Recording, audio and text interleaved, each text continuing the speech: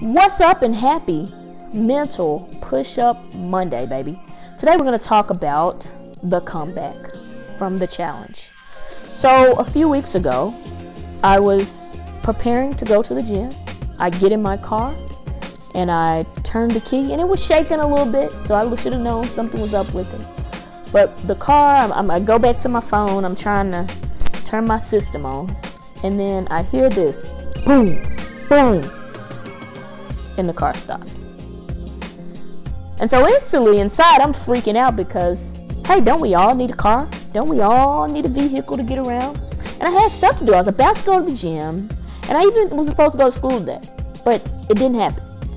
So I have to completely reroute and figure out what I'm going to do. I'm like, oh my God, what if I need to get a car? I start calling my dad. I start calling all these people because I am freaking the hell out right now. Yes, I am. But it was very challenging not having a vehicle, but it taught me so many things about overcoming challenge and just about myself.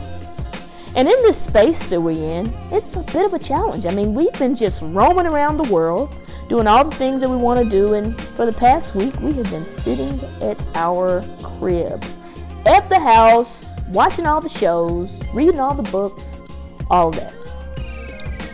So I want to share with you 3 things that I learned from this challenge that can help us through the next few weeks, months, whatever it is. So number 1, hey, we all need help. You know, like this is going to be a little bit of a challenge right here. We are going to need the help of others. So I consider myself to be pretty independent. I can be a little bit prideful. I hate asking for help. But when I didn't have a car, I had to rely on other people to help me. My neighbor, she picked me up from tutoring. My manager, she took me to tutoring a few times. But I literally had to depend on the help of others. And to get through this tough time, that's what we're going to need. We're going to need each other. So if you need help, don't be afraid to ask. Oftentimes we hear that, oh my gosh, like we're weak if we ask for help. But as I said several weeks ago, the really courage and the power is in those that are willing to ask. So please, like if you need something, ask for help. The second thing I learned was, hey, I had to find a way. Because here I am, I don't have a vehicle. So when you don't have a vehicle, you have to figure out how to get places. I think I took Uber. I said, that's a little pricey. So I had to get really creative in how I got around. So I remember one day my auntie, she took me to the gym. Because I was like, I got to get I've been doing this workout plan. I'm trying to get right and tight. So I get to the gym. I'm finished. I'm like, how am I getting home? How am I getting home? So I have this 3/4 gallon of water with me. 3/4 gallon. And you know what? I'm on Highway 64 and I'm running like this. 2.5 miles. But you know what? I got home. I found a way to get home. And so often when our back is against the wall and we have nowhere else to go, we got to figure out a way. And so what happens is it awakens things inside of us that we didn't even know that we could even do. Because I had no clue that I could run 2.5 miles with 3/4 gallon of water. I usually roll my cell phone in my hand or I'm walking my dog or something like that. But I ran with 3/4 gallons of water. And so challenges are literally sent there to awaken stuff in us that we don't even know is there. Because I heard this thing by Les Brown one time. He said, when you're at the point of no retreat, you'll figure some stuff out. Like one day, I had some greens, a fried egg on top, and vegan sausage. Like that was my meal because I knew that I could not get in the car and just drive to whatever I want. So I learned a little bit of humility there. You just got to figure it out, find a way. And so what's going to happen from this really challenging time? Hey, guess what? We're going to get really freaking creative, man. We're going to find some things up about ourselves that we didn't even know were there yet. And the last thing that I'll say that the challenges are going to teach us are gratitude. So since I've been binge watching on the TV, I've been watching all kind of movies. I'm just like, oh, how I envy the people that are in a room filming a show together, And I'll be the first to admit, like I don't like meetings. I can't stand meetings. I don't like them. I would much rather let's just go do it, right? Let's stop talking. Let's go do it.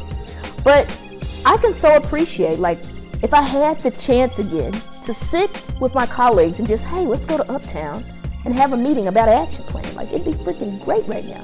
Just the small things that we take for granted. Like we get in the hustle and bustle of life, but it's actually the beauty.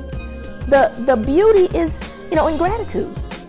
Because I imagine most of us now are like, man, the privilege to just hop in a car and go wherever I wanted to. Wow, what a blessing. So it's taught me to just be grateful and appreciate what I already have versus like looking at like what I don't have. Like we get to do these things. We don't have to have this stuff. In closing, I'll leave you with this. Rock bottom will teach you lessons that the mountaintop never will. I'm going to say that one more time for the people in the back.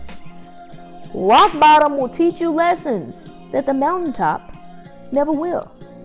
I'm going to list for you a few of my accomplishments. Level 5 teacher, honor roll student, all conference player, triple jump state champion.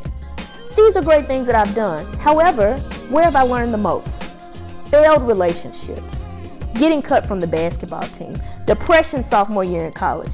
These have been some of my rock bottom moments. And from these moments, I've been transformed. I've learned things about myself, and I've become an even greater version of who I am. Like this vlog is literally from a rock bottom moment. So I want to tell each one of you, I understand this is tough. Like we don't know what's going to happen. Something is probably changing right now. But I challenge you to just stay empowered and understand that these challenges that show up, this is an opportunity for us to level up and become an even greater version of ourselves. Like from this moment, we're going to come out of this thing and we're going to be somebody different. We're going to be an even better, more inspired, empowered version of ourselves because it's going to awaken things in us and shake stuff up that we didn't even know was inside of us. So thank you guys for checking out this video. Get out there this week and continue to do those mental push-ups. I understand. It's a challenge out here in these streets. And I'm out.